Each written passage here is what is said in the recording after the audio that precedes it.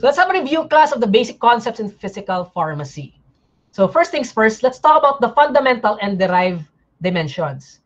Pag sinabi natin class fundamental, tatlo lang naman yan eh. Length, mass, and then your time.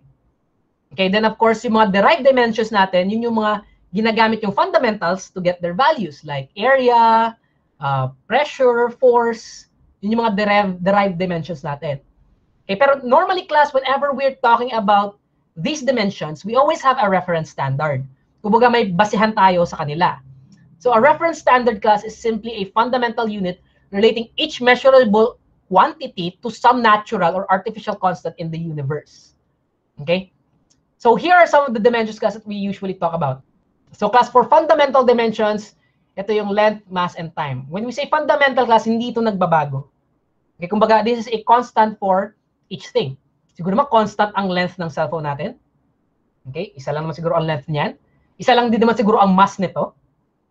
Okay? And in terms of time, time flows constantly. Okay? And nababago ba natin ang oras? Hindi natin nababagong oras. Okay? Although sabi nila time is relative daw, according to Einstein. Okay? Kaya nga sabi nila, di ba, it's possible daw to go back in time, go into the future, blah, blah, blah. Time travel, yes. It's relative daw. Okay? Pero sabi natin, class, it's still a fundamental dimension. Something that we cannot change. Okay? And then, of course, let's derive, meaning, gumamit tayo ng different fundamental dimensions to get their values, like area, volume, density, velocity, acceleration, force, pressure, energy. Okay? And so on and so forth. If you notice, class, lahat to, nag-aral nyo sa physics. Now, sabi ko kanina, class, it's sa ating there are three fundamental dimensions, so length, mass, and time. So each of these units is assigned as a definite unit and a reference standard. So class, may standard tayo for length, mass, and time. Okay, which I'll be showing to you in a while. Now there are two systems of measurements class na ginagamit natin usually. We have the metric system, okay, and then we have the SI units. Normally class in physical pharmacy, gumagamit tayo ng metric system. So pag sa metric system, ang ating fundamental units or fundamental dimensions class will be covering length, mass, and time. So ang unit na ginagamit natin is centimeters. Oh, sorry. For weight, it's gram, and then for time, it's seconds. Okay? That's why class we call it the CGS system. So centimeter, grams, and seconds. Right? Kaya tawag sa kanya CGS system. Yung metric system, tawag natin sa kanya is CGS system. Right? Now, what about for SI? Okay, SI naman class would be another form of measurement. Okay, where in class, this one is considered to be an international. Kumbaga, kahit saan ka pumunta sa mundo, alam nila ang SI system. So normally class, ang units na ginagamit natin dito would be meters for length, kilogram for mass, and still seconds for time. Okay, length, mass, time. Kumpletuhin ko na pala. Okay? So yun lang naman class ang difference. Right? Pero if you remember, ang CGS system natin, convertible pa rin naman yan to these guys. Meter, kilograms. Right? Right? So these are the reference standards class often used for our fundamental dimensions. Okay? So for length class, sabi nga natin, ang reference standard dyan would still be meter. Okay? Now, alam niyo ba class, ang mga reference standards nito, may parang museum. Okay, we're in class, nakalagay doon lahat ng reference standards ng lahat ng measurements natin. Okay, let's say for example, a kilogram, may specific, doon class, may weight na yun talaga yung pinaka-standard ng kilograms. Okay? So, for seconds class would be, of course, based on the atomic frequency of cesium-133. Okay, yung atomic frequency niya class is equivalent to 1 second kasi. Okay? So yun, kumbaga naka-base yan sa radioisotope na cesium-133. Ang ating seconds. Kumbaga yung 1, 2, 3. Ganyan. Naka-base yan sa frequency ng isang isotope. Ang radioisotope. Okay? Now, for length class, okay, so it's simply the measurement of the distance and the reference standard is always meters. Sabi natin to. And the unit of length class for the CGS system would of course be centimeters. For SI, that would be meters. All right? Now, do I really need to know this? Well, oo. Okay? Kasi depende kung anong system ang gagamitin natin. Tawag ito, sa manufacturing firms class prefer to use the SI. Okay, so anything na compute nila in terms of weight is always in kilograms. Pero most of the time, class, we still use CGS. Laging in grams pa rin. Right? And for area naman, class, it's the squared of a length and has a unit of square centimeter or centimeter squared. Okay, so usually, class, when we get an area, we get the length and width. Okay? So kung ito, class, ang box natin, or paper, say for example, paper. To get the area, I need my length and then I need my width. Now, normally, ang units niyan would be, dapat pareho, syempre. So, kung centimeter yan, sabi natin, area is equal to length times width. So, dahil centimeters times centimeter yan, ang lalabas na unit would be centimeter squared. Okay? Kung meters yan, they obviously meter squared. Right? So, that's the area. Now, of course, class, if you want to get the volume, that's length times width times. Try natin. Kung solid yung ano mo, kung solid yung kukunan mo ng volume. Right? Kung halimbawa, ito yung box. Yan, ginawa kong 3D. How do I get the volume of this box? So obviously, that's gonna be length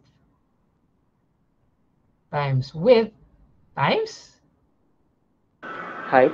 Very good, yes. Yun. Thank you very much, Mr. Sean and Althea. Okay? That's height. So therefore, this is volume of a solid. Length times width times height. Kaya oftentimes, class, kung lahat to ay centimeter, ano ang unit ng volume? Centimeter cube. Very good. It's always cubic centimeter or centimeter cube. Yan, very good. Okay, Miss Kyla. So it's centimeter cube. Right? Or di kaya, class, another term na ginagamit natin dito is cc. Saan nyo madalas narinig yung term na cc? Centimeter cube. Sa syringe po. Yes, sa syringe. And guess what, class? 1 cc is equivalent to 1 ml. Yes, 1 ml. Because, class, ml is a unit of volume. Right? So, I guess, class, familiar na naman to. Tera, giga, mega, kilo. Okay, and so on and so forth. Like milligrams, milliliters, okay, millimeters, mga ganun. Okay? Yan. Micro, class, of course, it can be said as MC. Okay, kaya nga meron tayong micrograms. Right? Basta, class, tandaan nyo, pag micro yon 10 to the negative 6. A millionth. Okay, so kung micrograms, it's a millionth of a gram. So, kung ilan yung grams mo, lagyan mo ng 5 zero sa unahan. Tapos 0 point, tapos, yun, 5 zero. Sunod yun. Okay? Okay. So, at least yun, alam nyo na. Okay, so as I've said a while ago, class, volume. Okay, we can either measure this using length, width, and height, or class, we can usually measure this as a displacement of the amount of water. Okay, how much of water is displaced after inducing or nilalagay mo doon yung yung substance na gusto mo i-measure yung volume. Okay, let's say for example, you want to measure the volume of a rock. Okay, so kuha ka ng graduated cylinder. So usually, class, ang ginagamit nito is graduated cylinder. Ito ang graduated cylinder ko. Good. Pupunuin ko siya ng tubig, kunwari 5 ml nung pinuno ko. Nilagyan ko na siya ng tubig. Hinulugan ko siya ng isang bato. Kunwari, hindi ko alam ang weight. Gusto ko malaman ang volume niya. Tapos obviously, class, yung 5 ml na yan, tataas yan kasi nilagyan ko ng bato eh. Okay, so andito na si bato. Ang taba naman ng graduated cylinder na to. Right? So anyway, so class, obviously, madi-displace yan. So kunwari, naging 7 ml siya. So class, ilan ang volume ng bato ko? Okay, very good. So that would just simply be, sabihin ko, ang volume ng rock equivalent to 2 ml. How did I get that? Okay, I simply measured, class, the total level of displacement. How much of the water was displaced? Okay? Now, class, water ang gamit natin madalas dito. Ito na. Saan ba yun? Volume of a kilogram of water at 1 atmospheric pressure. So, oftentimes, class, ang ginagamit natin dito is water. 1 atmosphere, huwag kayong mag-alala. Yan yung normal atmospheric pressure natin. Ito, humihinga tayo ngayon. This is a pressure of 1 atmosphere. Right? yung pressure na meron tayo ngayon sa ating surroundings. Right? And take note, class, ha, here's something that you have to remember. Although hindi naman natin ito ginagawa, pero ang laging dapat, class, ang temperature ng water natin is at 4 degrees Celsius. At 4 degrees Celsius, class, the density of water is equal to 1 milligram per ml. Sorry, gram per ml pala to, sorry. Gram per ml yan, gram per ml. Kasi ang density natin is mass over volume. Right? It's 1 gram per ml at 4 degrees Celsius. Normally, class, beyond this temperature or below this temperature, hindi na 1 gram yon. Nagiging 0.9 something na yan. 0.999999999 ganyan. Pero technically kasi pag ni-round off ko 1 pa rin, so ang tendency, class, is we just assume, na-assume na lang natin na, and 1 na lang, yun na yun. Round off na lang natin.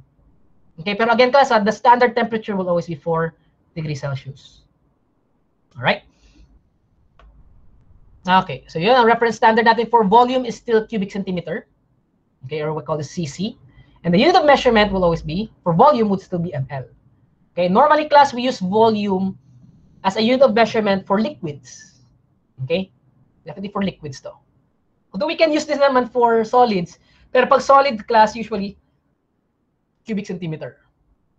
Okay, pero assumption din naman kasi natin eh, 1 cc is equal to 1 ml. This one's for liquids.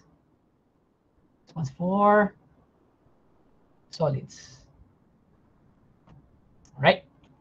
Now, class, what about mass? So, mass is often expressed as the weight of the body. Okay, normally, class, ginagamit natin dyan would be a balance. Pwede naman regular lang na kiluhan. Wala namang problema. Okay? Pero, class, just so you know, ha, mass is different from weight. Can anyone tell me what's the difference between mass and weight? Based po sa napag-aralan po namin sa P6 po nung senior high, when we say mass po, it has magnitude but with no direction. Pwede. That is why it is a scalar quantity. And yung weight naman, ay tama, yung weight naman po, it has both magnitude and vector. That is why it is vector quantity po. Okay, very good. So, class, tama yon. So, kung baka, class, ang mass is simply the total amount of matter in a total amount of atoms or matter, class, in a substance. Right? Halimbawa, ito. How many molecules do I have there? Right? How much matter do I have in this calculator? Okay, so yun yung mass niya. Pero once, class, we start, kaya nga, sabi nga niya, tama, si Miss Faith, wala siyang direction. Okay? Wala siyang direction. So, ibig sabihin, hindi siya affected ng gravity. Right? Tama yun. Okay? Now, class, weight, on the other hand, it has direction, meaning ang direction niya is going down. Right? Because it's affected by gravity. So that's why, class, oftentimes when we are computing for weight, we are actually considering there the acceleration due to gravity, which is 9.8 meters per second squared. Okay? I think that's something na familiar na rin naman kayo, right? Alright. So kumbaga, class, weight is mass considering gravitational pull.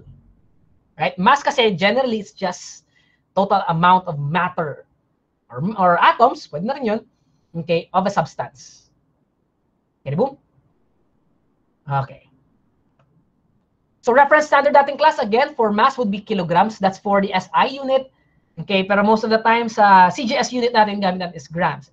Sabi nga natin, mass is different from weight because weight is simply mass times gravity. Okay? Ang weight kasi, consider dito ang, yun na nga, ang acceleration due to gravity. Okay. Next one. Ito, alam ko, sawang-sawa na kayo. Density. Tama nga ba? Okay. So, density, class, is defined as a mass per unit volume at a fixed temperature and pressure. Gumamit din ba kayo ng triangle dito? Ano nga ba itsura nun? Yung parang ganito. Wait lang ha. Ano nga ba ito? Density equals mass over volume. Did you guys use this? Yes po, sir. Yes. Okay. Okay. Good. So I guess familiar na naman sa inyo to, no? So sabi natin, di ba, density equals mass over volume. If you want to get mass, that's density times volume. If you want to get volume, that's mass over density. Okay? Pero ako, class, personally, I still prefer writing it like this. Tapos mag-ano lang ako, transpose. Alright. So class, density is simply yun na nga, mass over volume. CGS class, usually ang units dyan would be grams per cubic centimeter. Okay? While for SI, Okay, that would usually be in kilograms per meter cube. Pero itong CGS nating class, pwede rin naman kasi itong gram per ml. Okay, wala namang problema doon.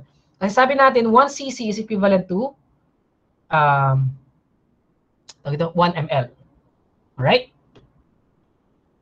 Okay, what about specific gravity class? For specific gravity, okay, remember that it's a pure number without dimension. So, ibig sabihin class, walang unit si specific gravity. It's simply the ratio of density of a substance to the density of water. Okay? The volume being determined at the same temperature. Now, class, ang sabi natin dito, the density of water will always be 1 gram per ml. Right? Kumbaga yun yung general assumption natin. Kaya class, pag nagpa-compute ng specific gravity, oftentimes kung ano ang density ng substance mo, yun na lang kayong specific gravity.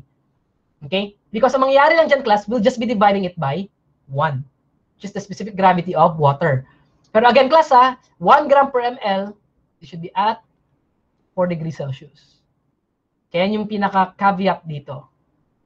Pero again, generally, class, in practice, kahit di yan 4 degrees Celsius, anong assumption natin lagi? Sa density ng tubig, it's always 1. So as you all know, specific gravity is also known as the ratio of the mass of a substance to the mass of an equal volume of water at 4 degrees Celsius or at some specified temperature. Pero again, class, most of the time, we still use the 4 degrees Celsius. Because again, at this temperature, density of water is equal to 1 gram per ml. And we all know, class, na specific gravity is just simply the density of your substance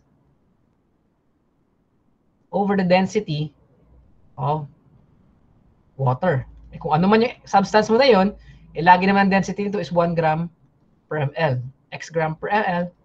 So, tendency class cancel out to. Okay, oftentimes, whatever your density is, yun na rin ang specific gravity mo. Okay? So, here are some derived dimensions and units. So, like area. So, sabi nga natin, this is length squared. Oftentimes, just simply length or length squared. Okay? For volume naman, length cube. Kasi consider ito ang length times width times height. Okay, ito usually length times width lang naman to eh. So density would be cubic ml. Or sorry, ml, cubic centimeter. So this the answer density could be either mass times length. Right? So velocity and acceleration, so on and so forth. Now, let's talk about class force. Okay, ano ba meron sa force natin? So it's a push or pull. Okay? It's required to set the body in motion. Right? So whatever that body may be. So the principle here is the larger the mass of the body and the greater the required acceleration, the greater the force of that one must exert. So basically, class, ang sabi nga natin, di ba, force is directly proportional to mass and acceleration. So therefore, class, if you increase mass, you can, of course, increase force as well. And then if you increase acceleration, tataas din si force. So it's directly proportional.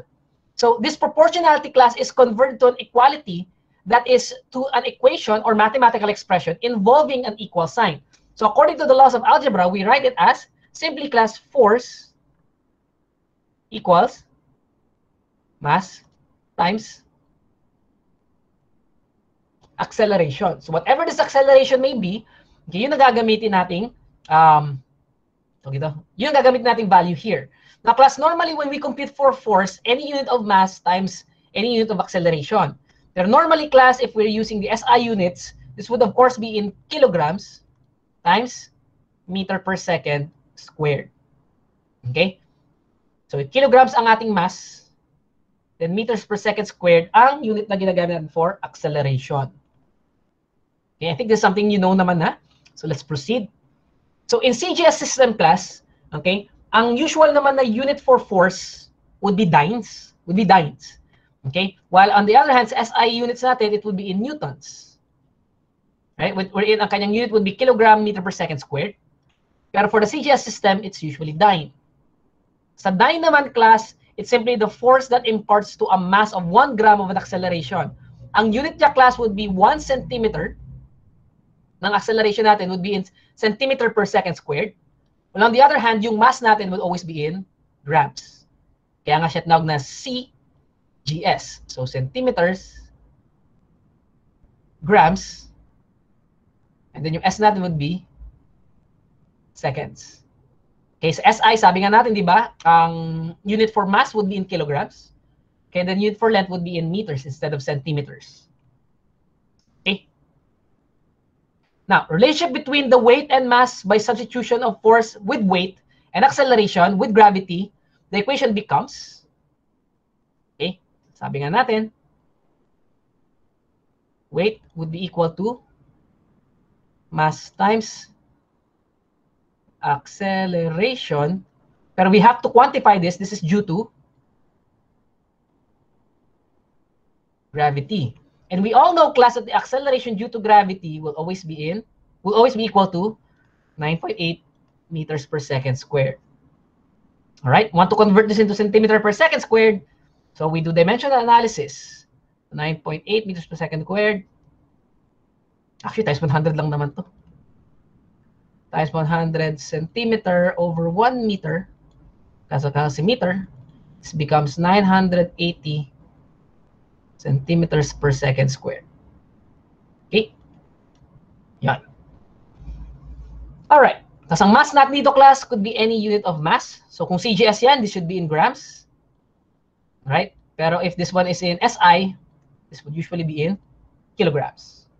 Okay? What about for pressure? Okay? So pressure naman, class, is defined as the force per unit area. So meaning, class, when we talk about pressure, okay? Ang pressure, class, if this is the area, how much pressure am I putting here? Right? In a specific area. So usually, class, it's defined as the force per unit area. So how much force are you exerting in a specific area? So oftentimes, class, ang unit natin for pressure would be force over area. So generally, pressure is equal to force over area. Now, looking at this equation, class, or this formula, ano ang pwede nating masabi sa kanila? That pressure is directly proportional to force, meaning as I increase pressure, tumataas ang force, and vice versa. Or taasan ko ang force, tataasin ang pressure. Pero class, looking at this formula, anong masasabi ko tungkol sa area with relation to pressure? What can I say about its relationship? Single? Complicated? Pwede ba yun? Siyempre hindi. Yes, Miss Angelica. Pressure is inversely proportional to area po. Okay, very good. Now, class, tandaan nyo ito lagi, Pag nakakita kayo ng formula, class, itong gusto ko laging maisip ng mga estudyante. Pag titignan nyo kasi ang formula, gawin siyang parang fraction para alam nyo yung relationship ng bawat variables. So that you'll understand the relationship of each variable. Normally, class, kung kahilera siya ng numerator, ibig sabihin ng class, they are directly proportional. Pero pag ang variable na tinitingnan natin is part of the denominator, ibig sabihin, yung sa other side ng equation na to, it's inversely proportional. So meaning, class, if I want to increase pressure, I need to decrease the area. Okay, I need to decrease the area where my, kung nasan yung, kung saan ako nag-exert ng force. Okay? Kaya tingnan nyo, class, nakakita na ba kayo ng karayom sing laki ng lapis?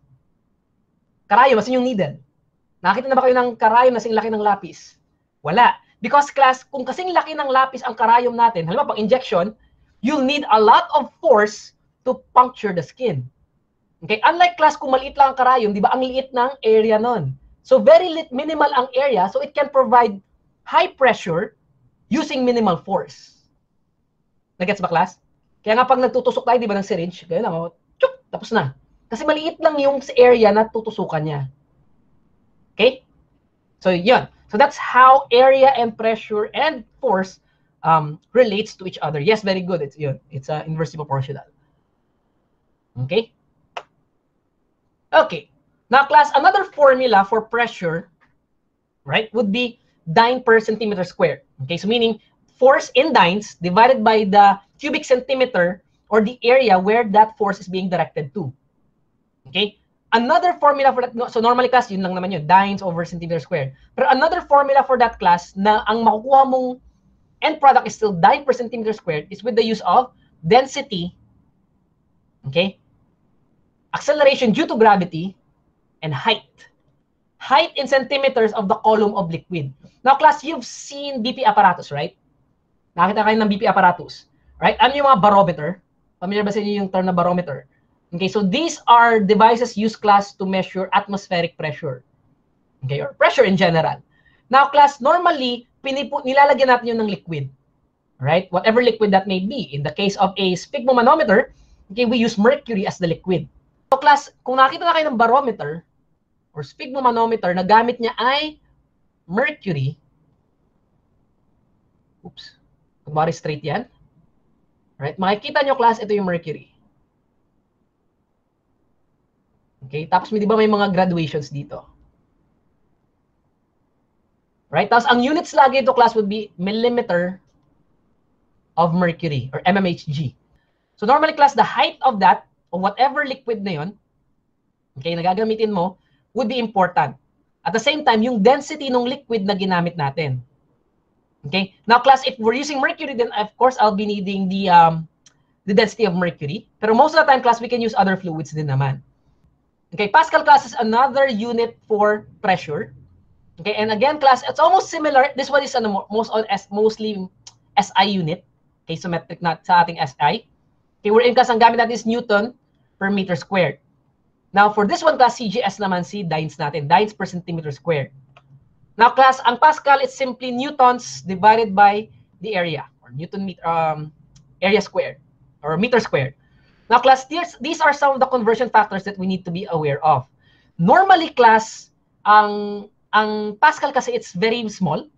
It measures very small amounts of pressure. Okay? Kaya nga, class, ang 1 atmosphere is actually equivalent to 101,325 pascals. Ito yung conversion factor niya. Or 1 bar. Familiar ba kayo sa bar na unit? Again, class, it's just another unit for tawag dito, pressure. Usually atmospheric pressure. So 1 bar, class, would be equal to 100,000 pascals. Okay? And 1 dyne per cubic centimeter is equivalent to 0.1 pascals. Okay, so ito yung conversion factors na ginagamit natin kadalasan. Okay, now anyway, work and energies. Sabi nga natin, energy is a condition of the body that gives the capacity for doing work. Okay, energy can be kinetic or potential. Then as for heat, right, it could be a thermal equivalent of energy. And simply work is a mechanical equivalent of your energy. Now, more often than not, class, ang concern natin dito sa physical pharmacy would be more on heat. Okay, specifically more on thermodynamics. Right? How does heat affect the matter or the substance that we're using? Right? And now, class, for the unit of work and energy, in CGS class, we usually have the ergs. Erg. Okay, where in erg class is simply defined as the work done when a force of 1 dyne, okay, acts through a distance of 1 centimeter. So basically, class, ang erg, okay, would be simply yung dynes, yung force, multiplied to distance traveled. Okay, so now often than not, class, and that distance should be in centimeters. And often than not, class, erg is too small, so it's usually replaced by joules. Okay, masyadong maliit kasi makukuha mong unit ng, masyadong maliit ang ergs, so we usually replace it with joules. And joules naman, class, ang computation lang yan is simply Newton times, ang force mo in newtons times yung distance traveled in meters. Okay? Now, for temperature, class, unit for temperature would always be in degrees. Degrees Celsius, Kelvin, or Fahrenheit. Now, I think familiar na rin naman kayo sa mga formula natin when we compute for temperature, right? Tama nga ba? Degrees Celsius, degrees Fahrenheit. Okay, yes. Right, I think so. Yun. Okay. So, hindi ko na masyadong discuss to, Pero you do know, class, that if you want to get kelvins, that's degrees Celsius plus 273 lang naman. And then we have units for Fahrenheit and units for degrees Celsius. Now, these are just some review topics, class, regarding ratio and proportion. Okay, and then your dimensional analysis. So this is something that I think familiar na rin naman kayo. Okay, so just take note that ratio and proportions are frequently used in physical sciences for converting one system to another.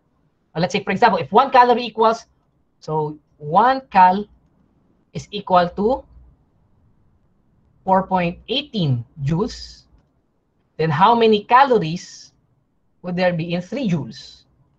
Okay, then X equals something yan. Right, just to be sure. 3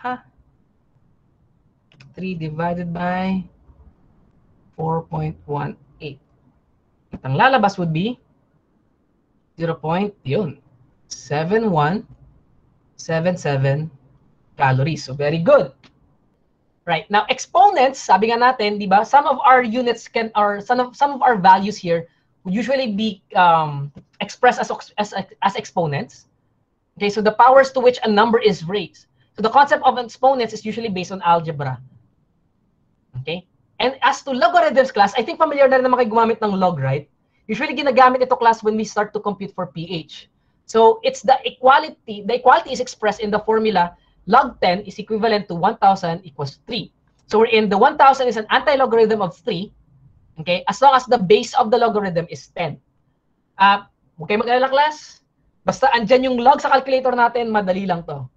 Okay? And usually class, yung log naman na ito, ginagamit natin ito when we compute for pH or pKa. Same goes with anti-log.